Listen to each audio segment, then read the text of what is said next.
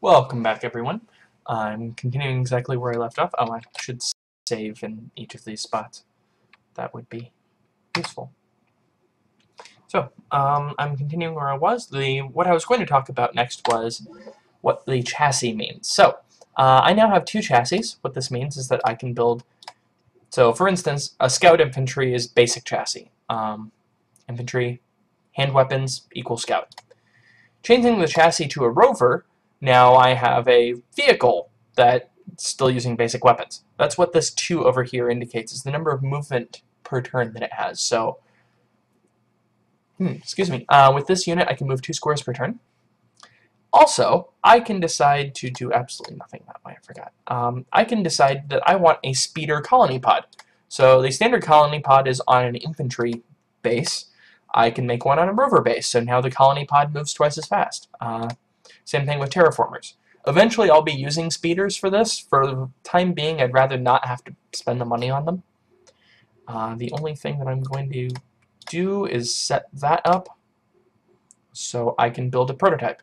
So the first time that you build a new type of either chassis, weapon, or shield, you have to prototype it first. Prototypes cost 50% more than the original. Yep, that's it. So, for instance, in this case, I have a scout rover. I have never built a speeder chassis before, so I have a prototype cost. If I, for instance, had a shield that was also new, I can add both of them on there and have the exact same prototype cost, because it's a prototype. It doesn't matter if it's a prototype twice or 3 times over. It's just a prototype. Everything on the right, I do not need to prototype. So, for instance, when I get fusion plants, I don't need to prototype a fusion plant. I don't know why, just don't. And none of the special abilities require prototypes, luckily, because that would be terrible. Terrible. Okay, so let us continue moving about. So this was rolling and moist and 1080 feet. I am going to go ahead and do another farm solar panel and road. Get rid of the little glitch. Turn complete. Just scouting some more. Alright, so I had finished one of the techs that I traded for was one that I was researching. So as a result, I now have a new research goal. I keep all of my research that I did before, but each tech that you have, the next tech costs more for you to research. So it's now longer for me to research these things. I'm either going to go with, let's see, our choices include Doctrine Flexibility, which allows us to have sea stuff, which is a great idea given that I'm right on water. That's a lot of wind. It's a really windy day outside right now. So transport foils are the basic C unit. Troop transport add-on is not, or I should say a foil is the basic C unit. Troop transport add-on is, well, it transports. You can actually do a transport with other units as well. It's just typically not necessary. Pressure dome. Pressure domes act as recycling tanks, which I'll get to in a moment, except that you can also have the city be submerged in water and survive. It probably won't come up this game, but if there's enough global warming where the sea levels rise by thousands of meters, yeah, you might start submerging all of the seas in the world. And, well, you'd like a pressure dome so the base survives. Biogenetics, I get recycling tanks. Recycling tanks give you a little bit of resources in the city that it's built. It's kind of nice for right in the beginning when you don't really have much of anything in the city. Network node would be kind of nice because I have 2 alien artifacts already. In fact, I'm thinking about that as well. Ethical calculus gives democracy, which we can't use, and a children's crate. The children's crate gives you +2 growth, +2 efficiency, and +2 morale for defending units, I think it was. I'd have to check that last part because I don't remember that one off the top of my head. Progenitor Site gives you aqua farms and the ability to talk to progenitors. There's no progenitors in this game, so the ability to talk to them doesn't really matter. Aqua farms give you +1 food in every sea square. Not really all that useful.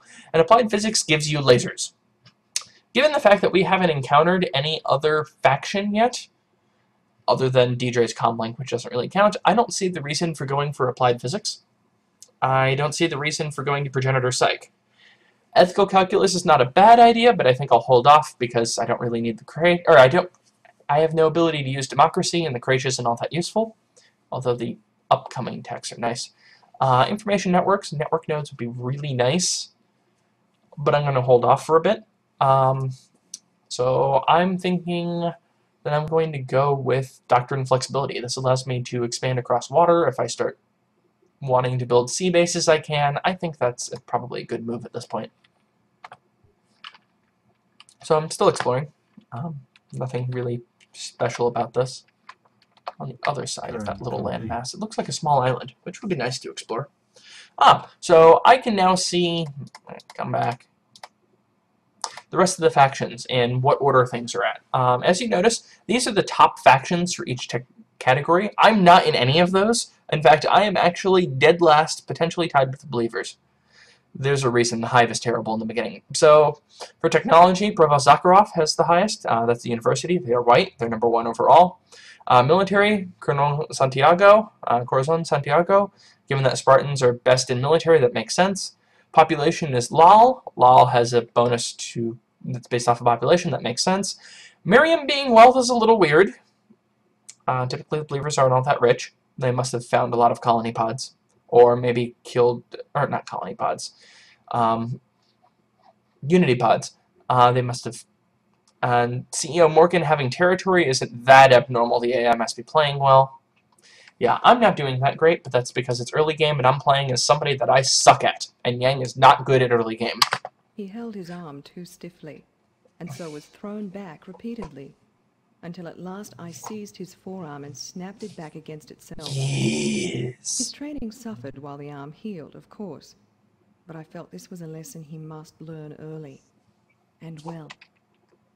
Spartan Kell, honing the key. Alright, so, I have Doctrine Flexibility. This means that I can now build C units, which are great. I don't exactly need it right now, though, but that's okay. C units will help me out quite a bit. Also, I can build a pressure dome, and so some of the future things it gives me, Doctrine Initiative allows me to build cruisers, which are more advanced C units. They move further. Really the only advantage they have. Air power gives me needle jets. I can fly. Flying's awesome. And Adaptive Doctrine is an expansion tech. It gives me the Marine Detachment ability, also known as Piracy. A C unit with Marine Detachment, rather than just killing ships, sometimes it will capture them instead. Effectively, you have pirates. Also, this is a defense type. I'll get to shields later on. Really, I just wanted to see stuff. Okay, so from here, I have Industrial Base, which gives me armor. Also the Merchant Exchange. Useful later. We've already gone through the other two, so I'm going to go ahead and go with Information Network, so I have network nodes. Oh yeah, wrong one. Let's craft some units. So this is the basic ship unit. It's basically a scout. It's called a gun skim ship because scout is too short apparently. I am going to have one of these because I can always use a scout unit. There's also a transport foil sitting there. This is a troop transport. It's just like my Unity foil, only not quite as slow. I am also going to go ahead and build some sea colony pods. Or not build, but create the plans for. Yes, as soon. And also C-formers. These are some basic units. None of these are all that special. And, oh, crap, the Believers are that close to me. Yeah, I can put the Believers through, although the Believers are going to hate me. So, fair warning. The Believers, well, I'll view the profile. They're 1, aggressive. 2, they're interested in exploring and conquering. And 3, they have an agenda of fundamentalism. What that means is that they like people with fundamentalist political agendas, or fundamentalist policies. I'm running thought control. Thought control is not fundamentalism. In fact, it is actually what Miriam hates the most. So, Miriam's really not going to like me. Oh well. She's starting off as non-committal. The ruthless Chairman Yang, first among Hive. I lead the Believers, and am honored to be their sister Miriam. We intend to embrace the truth of the good Lord's scripture. Yet again, she's asking tribute because, oh, actually, she's pathetic and I'm feeble. I never remember which of those two the order's in. I'm not going to do it because why? I mean, that haircut, really? No, I am not going to give her anything, especially not anything like that. I will go ahead and make peace with her because I don't have a military to fight her with. So this will mean at least that she won't invade my territory as much. And yeah, see, this is what comes up when you have something that goes against what they like. My police state is godless and wretched, and the brutal crimes cry out to God for punishment. I pray that you will find the Lord's salvation while your soul can yet be saved. There's basically one of these for each of the faction choices that you have if you find somebody that goes against it. Let's see, do you have any research data I care about? Oh, she doesn't. Not surprising. She has a penalty to research, not just a -2 to research, but also she can't start researching until like 20 years after planetfall. It's kind of crappy. So I'm going to continue scouting because that's what I do. Turn I scout. complete. Oh crap! Complete. You destroyed my former. You bastard. Luckily, I just built another one, but that sucks. I'm going to cancel orders so I can use that unit to attack former. And I'm going to build yet another former, I guess.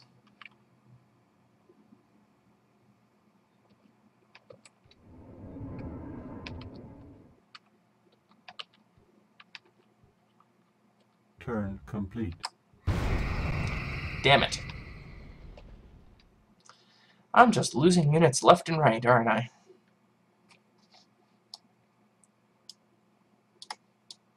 Let's go there.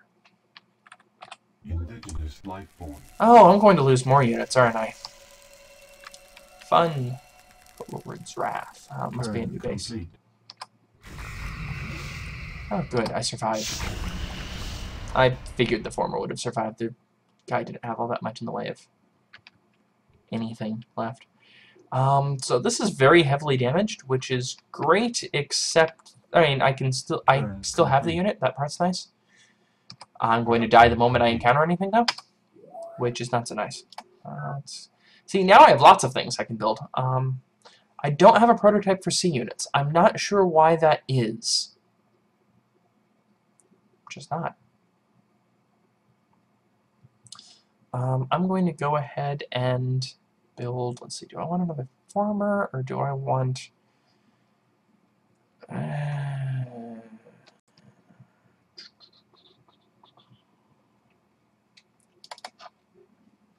another regular former for now. No, actually, I'm going to go with C former. Takes twice as long, but these squares are substantially better for food than anything else that I've got.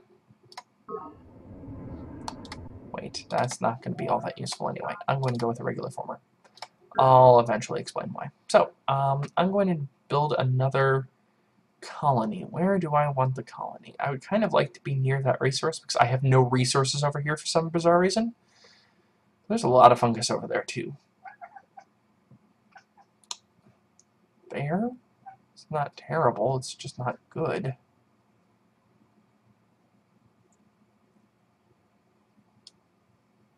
Sure, why not? Oh, fun.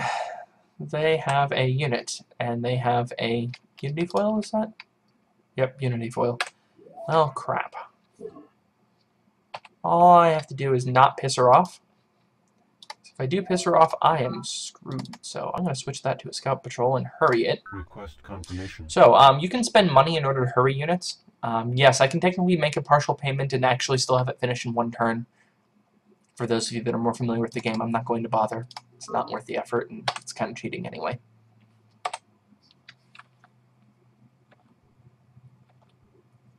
Turn complete. Production complete. There we go. Now I have a garrison back. My garrison's back, and it's better than ever. Hey now, the garrison is back. I guess that works. Anyway, more formers! No, not. More formers! Although, You know, I could just do a sea former. It's not a terrible idea there. Nope, regular former it is. Oh, why the hell not? That was a bad idea. Turn complete. Improvement destroyed.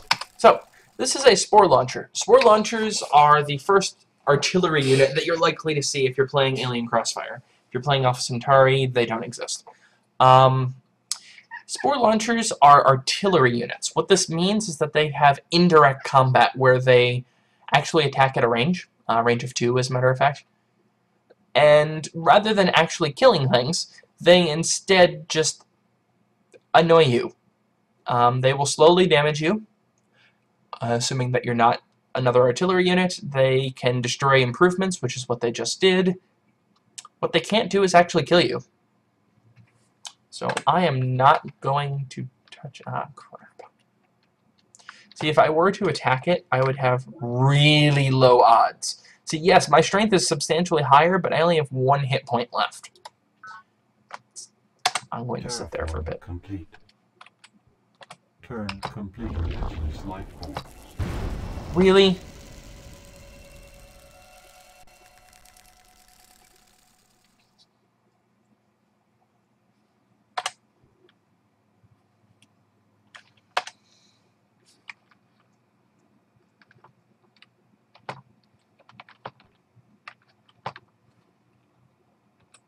Turn complete. Life forms. So what my guess is that this unit here from the Believers actually activated a pod out here that spawned an Isle of the Deep. And then the Isle of Deep had units, thus it came in and attacked me. There's almost certainly a spore launcher here, isn't there? Yep. This is actually a bug in the game. You're not supposed to be able to use a artillery unit on a sea unit. Unfortunately, the game doesn't care. The game cares nothing for the rules. So I'm going to actually have to build a unit in order to take it out. So, yeah, I might as well hurry it. Request confirmation.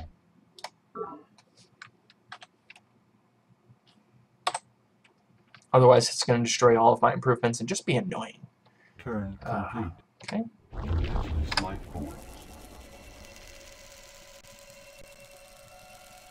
I've built my first C unit, and apparently I am the first person of anyone to build a C unit. Oh wow, we're already past 15 minutes. This game flies fast. So I'm just going to go ahead and end this after the combat.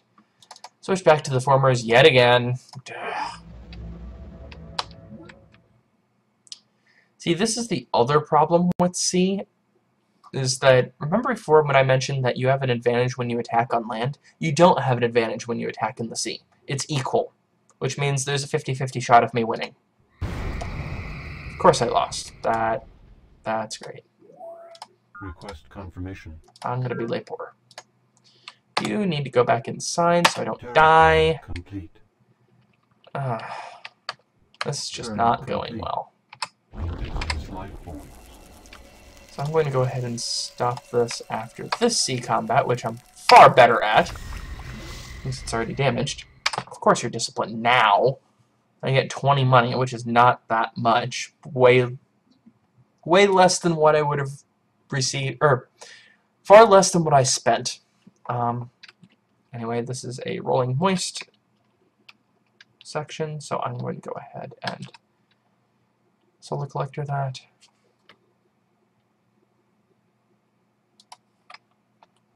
Perhaps a careful review of your options is in order.